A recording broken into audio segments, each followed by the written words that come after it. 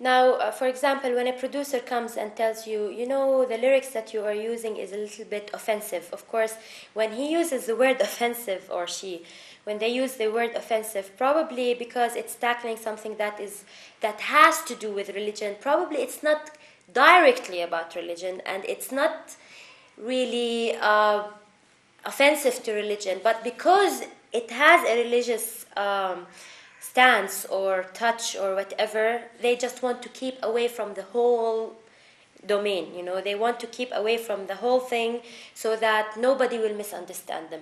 So the only thing that you can sing about is basically, I love him, he loves me, I left him, he left me, stuff like that.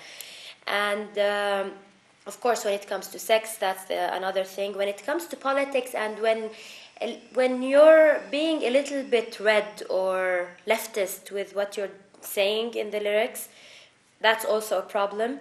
When you want to talk, for example, about, let's say we have a problem with hiking the prices of oil in Jordan. You want to sing a song about that.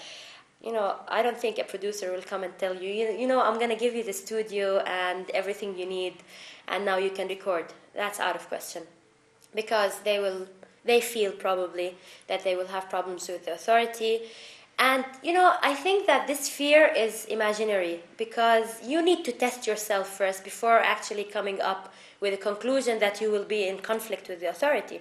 Okay, let's produce something, let's put it out there, and let's see what happens. And let's be pioneers in that. And if we run through problems, okay, you know, that's part of changing the authority also. It's a two-way street. You know, you can't just sit in your closed cocoon and, you know, feel that you have to protect yourself from imaginary scenarios that you haven't tested on real ground.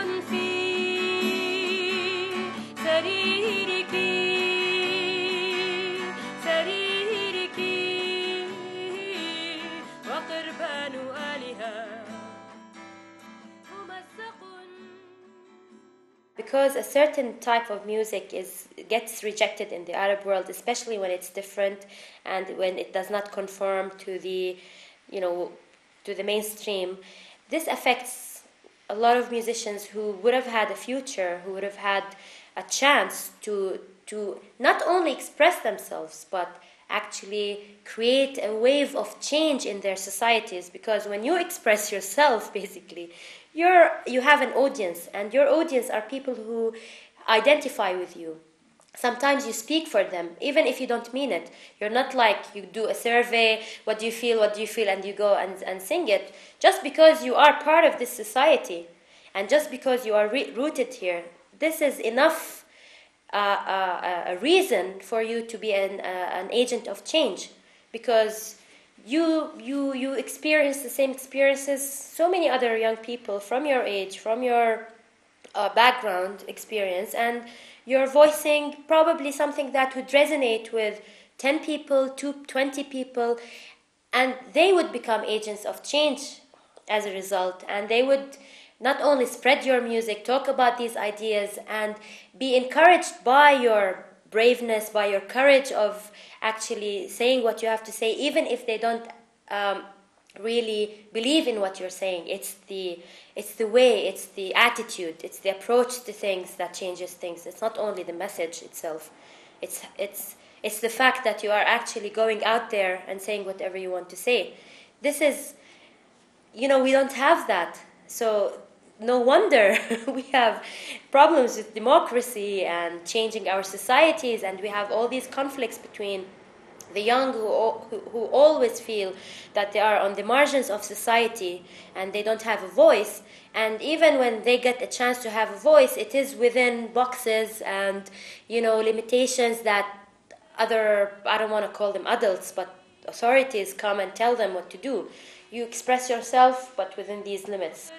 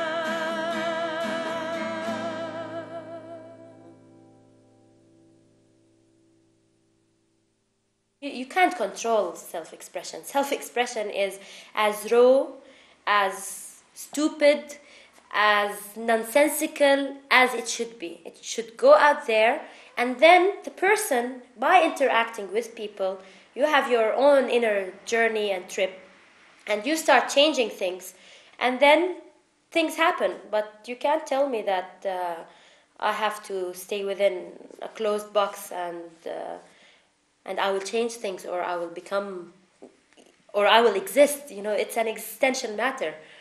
Self-expression is an intrinsic. It's you. It's your existence in the universe. It's how you perceive the universe. It's how you perceive religion. It's how you see other people. It's how you accept or reject tradition. How you interpret it. So self-interpretation. As an individual, each one of us interprets things differently. So you cannot tell me that I should look through the same glass that everybody else is looking through, because, we're not a factory. This is life. Life is all about diversity. I'm becoming sentimental now, but living is the details of the day. It's how you see every single breath, every single thing you do in your life. It's yours, and yours alone. So I don't understand how, someone else can come and censor you in any way, music or any kind of censorship. I'm not saying, okay, you will have that argument, oh, it's the jungle and everybody will be killing everybody. I think that's a lame, very lame kind of argument. Self-expression, it's not killing people and going out there and self-expression is self-expression. It's saying what you have on your mind.